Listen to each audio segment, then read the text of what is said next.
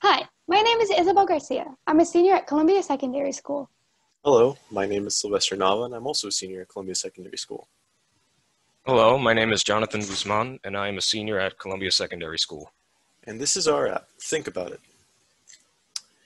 This app was developed to aid high school and college students so they can apply active learning and recall to their study habits. This method has been proven to work for actually learning and retaining what you learn for a long period of time.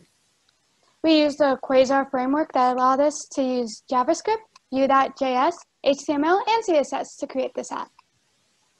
Once the user opens the app, they come across the onboarding screen that shows them how to use the app. The user will then access the Active Recall Session library to see older Active Recall Sessions, and they can click on the Create Active Recall Session button in order to create a new one. When the user creates a new session, they will be prompted to give a title and choose the timer length, either 15-minute study and 3-minute rest, or 3-minute study, a 30-minute study and 4-minute rest.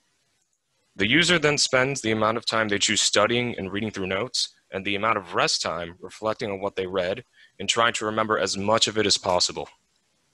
Once this is done, the user will have as much time as they need to create a flashcard based on what they learned and reflected on, again without their notes, in order to ensure that they solidify what they do and do not know. The user can back out of this session at any time by hitting the back button on their saved flashcard. The user then has the option to continue adding flashcards or go back to the Active Recall page. At this page, they are able to enter any past session to then edit any of the flashcards or simply just to study. In the future, we plan on adding a rote memorization screen, a feature to add images to flashcards, and a few other features. While working on this app, we did encounter a few problems, mainly Wi-Fi issues when trying to get on a Zoom or Discord call. To combat this issue, we would record each session. Additionally, at least one member of the team was able to attend the meetings with the mentors. This meant that after the session, we would report back to the other via Slack and Discord what the others missed and what to work on next.